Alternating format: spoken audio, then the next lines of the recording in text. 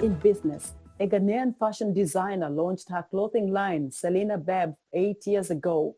Since then, she has created quite a buzz on the fashion scene in Accra. Now, plus-size women who like to shop but are worried about what to wear and where to buy are getting a custom-made shopping experience right at their doorsteps. Africa 54's Ndiho has our story. I set out to be a lawyer. So I studied law in the UK, but I didn't like it. After my degree, I abandoned the law thing and went into the media and did another degree in communication. So I was working in the media in Ghana. I moved to Ghana from England in 2008. Yeah, working on radio specifically and doing some radio talk shows and music shows. And when I moved back to Ghana in 2008, I noticed that African print accessories were in vogue. Everyone was using African prints for all sorts of things, you know, for bags, for jewelry, not just for clothes. You know, initially, or in the past, African prints were just used for clothes. So I thought, wow, that's interesting, especially the bags. It intrigued me because I wasn't used to seeing bags being made with African prints, and they were durable as well and stylish and nice. So I started using a lot of those African print bags, and people always compliment me and say, they're really nice, can I buy it from you? Do you make them? People actually thought I made them because I was always holding an African print bag. Like what I'm wearing today is quite plain, but with my bold and statement accessories. And you make these accessories yourself? Yes.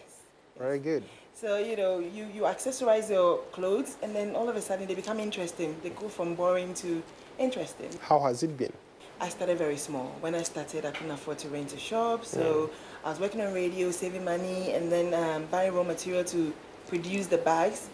And then I used to sell for my car boots. I put the products in my boots. Then after my radio show, I'll go meet up clients to sell to them. So I started with very small capital, and it was more like a hobby. Right. But with time, the business started growing. There was more interest. There was a ready market. And then I expanded, and a year later, I rented my first shop. This is where we are right now, is actually my second shop. I just moved here last year. I used to have a smaller shop for 6 years. What has it taken to get to this level? A lot of hard work,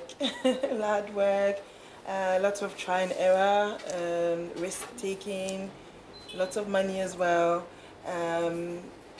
It's not been easy. It's been very challenging because finding skillful workers is my biggest challenge to actually produce the kind of quality I want, yes. But with perseverance and determination, I've gotten to where I am now. How are customers responding to some of these incredible designs that I see around here? The response has been good, yes. Just like any business, there are times or seasons where business is really good, and then sometimes it's a bit slow. But most of the time, it's good. I used to do just accessories. Like I mentioned, I started with just the bags, and then I introduced footwear and jewelry. So for 6 years, it was just an accessories brand. I was just doing mainly accessories, and people loved them. But my customers started asking for clothes because they said, we want your shop to be a one-stop shop where we come and we can find clothes and accessories to go with them. So last year, when I moved into this shop, I decided to add a clothing line. It's a ready-to-wear clothing line to my range. What has been your single most selling item, for example? It's still the bags. Yeah, people are still not used to Selina Beb making clothes, so they are gradually catching on and liking the clothes. But most people come here with the mindset, I'm going for bags and accessories. As we were talking earlier, you talked about you had a personal reason why you went into fashion. You wanted something that fits you, you wanted something that looks good on you. That's why you decided to do this kind of fashion level, right?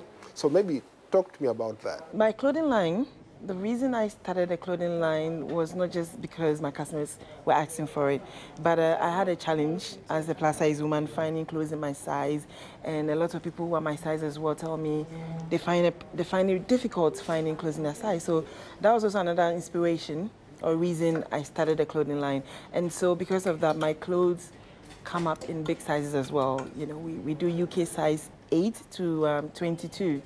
So women who are on the large size as well can also find clothes from our shop. That's inspiring to a lot of women because I've run into women who almost go crazy because they can't find what to wear.